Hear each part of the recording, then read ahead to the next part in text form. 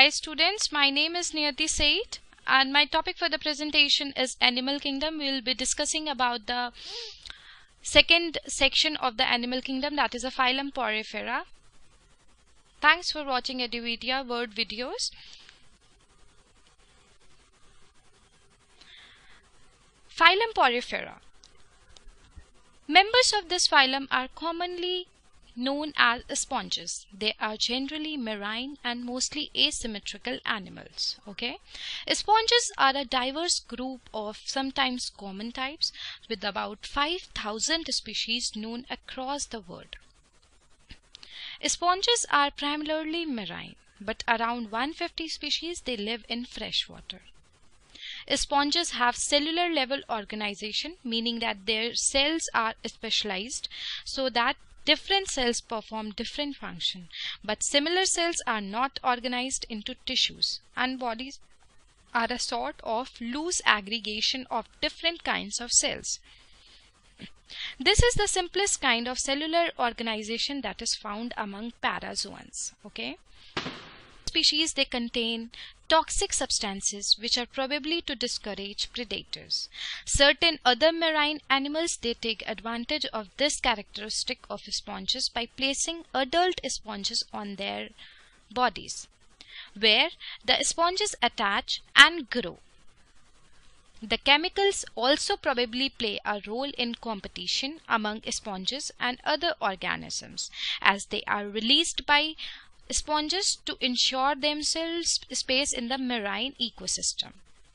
Some of these chemicals have been found to have beneficial pharmaceutical effects for humans, including compounds with respiratory, cardiovascular, gastrointestinal, anti-inflammatory, anti-tumor, and antibiotic activities.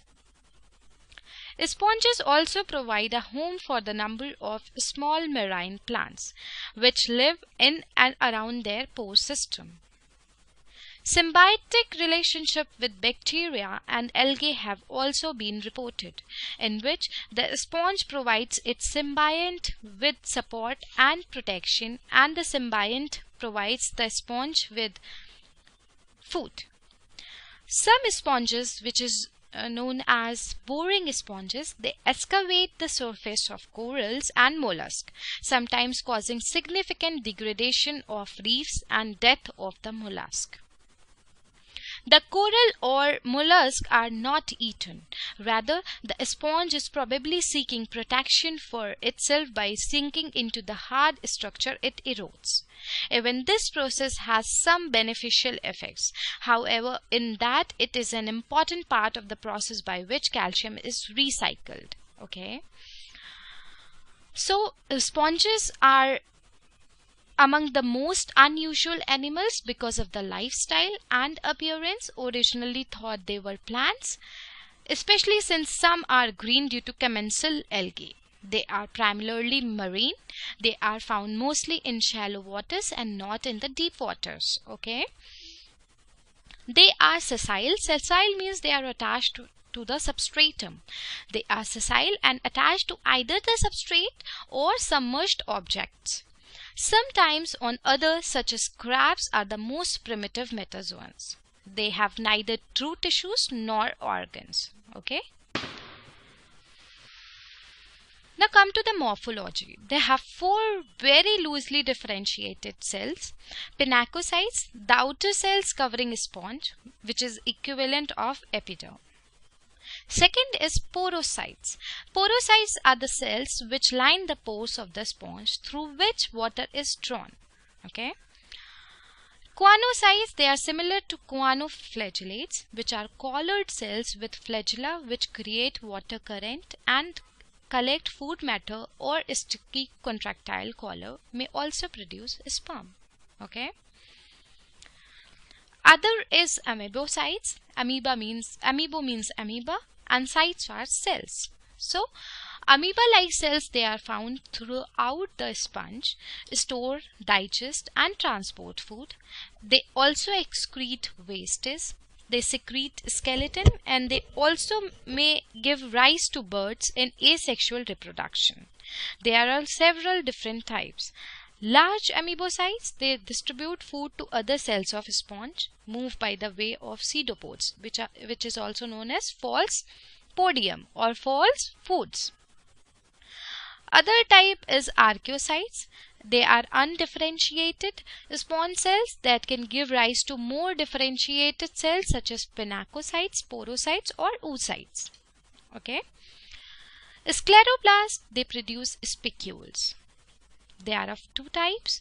Chalcoblast, they make calcium carbonate spicules, that is CaCO3 spicules. Silicoblast, they make siliceous spicules. Okay.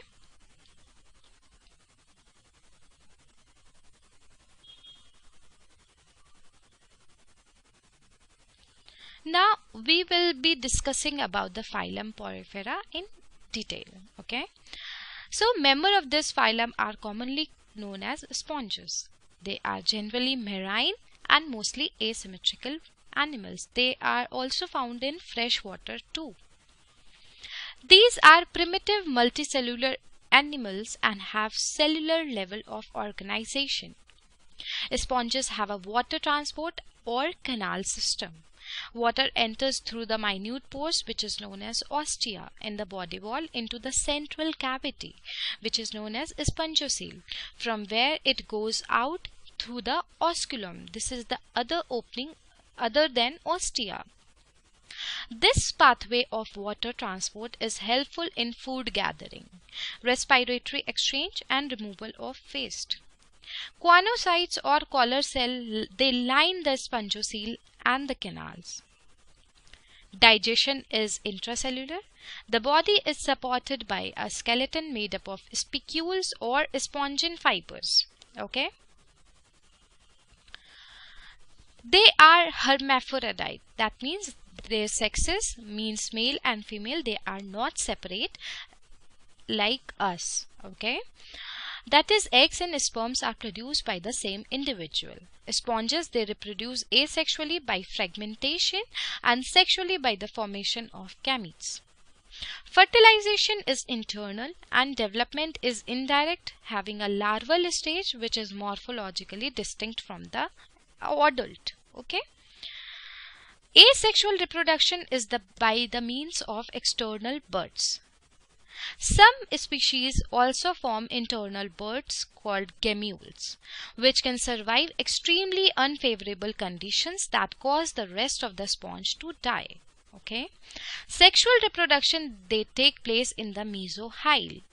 Male gametes are released into the water by the sponge and they are taken up into the pore system of these neighbors in the same way as food items. Spermatozoa are captured by collar cells, which then lose their collars and transform into specialized amoeba-like cells that carry the spermatozoa to the eggs. Some sponges are monoecious, others are dioecious. In most sponges for which developmental patterns are known, the fertilized eggs develop into blastula, which is released into the water. In some species, release takes place right after fertilization. In others, it is delayed and some development takes place within the parent. The larvae may settle directly and transform into adult sponge, or they may be planktonic for a time. Adult sponges are generally assumed to be completely sessile, means they are attached to the substratum. But a few studies have shown that adult sponges in a variety of species can crawl slowly. Okay. The structure of a sponge, water enters through a ostrea. This is you can say a canal system or a water transport system of sponges. Water enters through a minute pores called ostrea in the body wall in the central cavity. This is known as spongocoel, from where it goes out through the osculum, where water flows out through the osculum. Okay, and water is dragged into the entrance of the filter chamber through the ostrea. Okay. This is the representation of a sponge. Sponges have three different types of body plans. Okay, although these morphologies do not define taxonomic groups. Ascanoid sponges are shaped like a simple tube perforated by pores. The open internal part of the tube is called as spongocele. It contains collar cells, which is a distinguishing feature of sponges.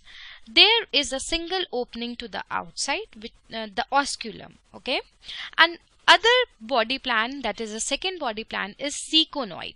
Okay, syconoid. Syconoid sponges, they tend to be larger than the ascanoids and have a tubular body with a single osculum. As you can see that they have tubular body with a single opening, which is known as osculum. The syconoid body wall is thicker and the pores that penetrate it are longer. Okay, so pores are very longer and the body wall is very thick. They form the system of simple canals. These canals are lined by collar cells. Means this spongocele is lined by collar cells. Okay. The flagella of which moves water from the outside into the spongocele and out the osculum. The third category of body organization is leuconoid. These are largest and most complex sponges. These sponges are made up of masses of tissue that penetrate by the numerous canals. Canals lead to numerous small chambers lined with flagellated cells. Water moves through the canals into these chambers and thus out via central canal and osculum. Sponges in the class Calcarea, they consider to be the most primitive group and have ascanoid, synconoid and leuconoid members. Okay, the Hexatenellida and Desmospongia groups have only leuconoid forms. Okay, so this comes to an end. We'll be discussing about the phylum Coelenterata in the next section. Thank you and stay tuned.